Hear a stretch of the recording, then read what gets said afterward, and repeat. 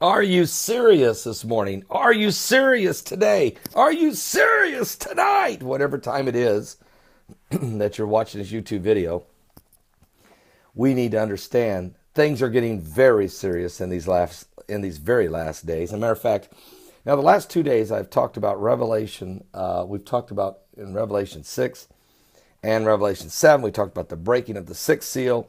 We talked about the recognition of the saints in between the sixth and seventh seal, and now the breaking of the seventh seal. Now, if you go with me to Revelation chapter 8, I'd like to read from the scriptures about the breaking of the seventh seal. The Bible says, "And when he had opened the seventh seal, there was silence in heaven about the space of a half hour." So he breaks the seventh seal, and there's silence. And what appears to be silence, John, who's receiving this revelation from the Lord, to him in this vision, it's as if there's silence for about a half hour. So you have to understand, when you're getting an open vision, you're perceiving things. Not only do you see things in open vision, but you have perception, spiritual perception of things that are happening around you. A lot of times when I'm talking to people who've had a dream or vision, and they start telling me a dream, I'll jump right in and say, "Did you see this? How did you feel? What was your surroundings? Where were you standing?" Because a lot of that is part of the perception or understanding of the revelation you're receiving. So this is very important that John says this. He does not say anything like this in the breaking of any of the first six seals. But when this seventh seal breaks, there was silence in heaven about the space of a half hour. There is a hesitation, a realization of what's about to happen. And then he says, "And I saw the seven angels which stood before God, and to them were given seven trumpets. And another angel came out and stood at the altar, having a golden censer, and there was given unto him much incense, that he should offer it with the prayers of all the saints upon the golden altar which was before the throne." Now, in the tabernacle, Moses' tabernacle and Solomon's temple, there's a golden altar in the holies. So you have the outer court, where the brazen altar is, and where the brass laver is, where you wash. And then as you go into the holies, there is the menorah, the golden menorah. There is the golden shewbread table, and there is the golden altar that's filled with incense, and that's where the prayers go up before God. So in heaven, there's a replica of the temple that God built on earth that is in heaven, and John is seeing a worshiping going on at that golden altar. It's quite extraordinary. And even when you think about the father of John the Baptist, the priest, Zacharias, he was, back in those days, if you were a priest, there would be one time in your lifetime you would be assigned to go in and pray at the golden altar. There'd be one time you would ever get to do it.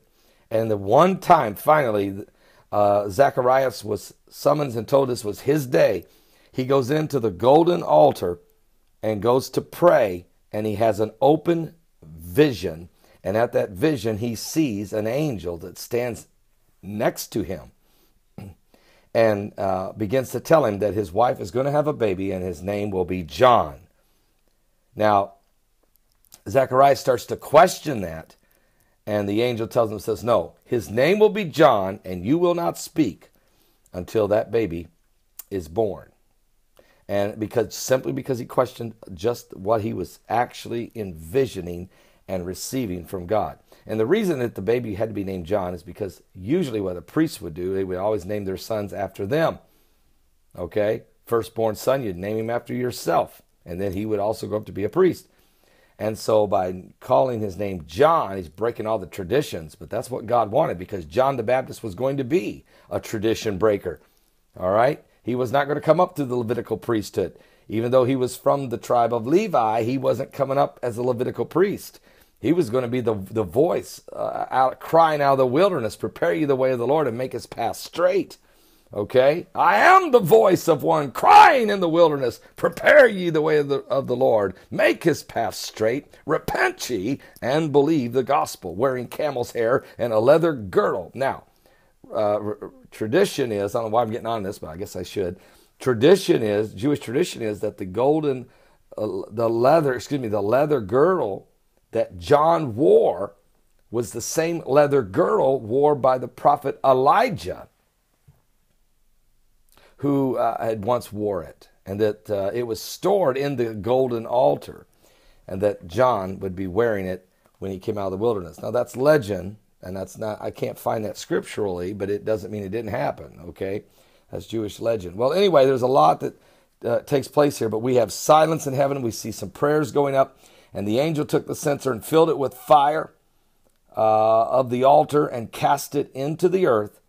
And there were voices and thunderings and lightnings and an earthquake. Now remember, whatever's going on in the spiritual world manifests in the physical. And here you go again with it happening again.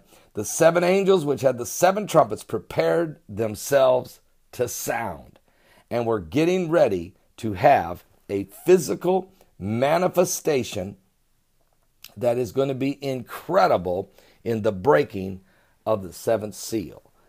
And I'll probably share that with you in the next time, tomorrow, in the next video on this very subject, on the breaking of the 7th seal. God bless all of you.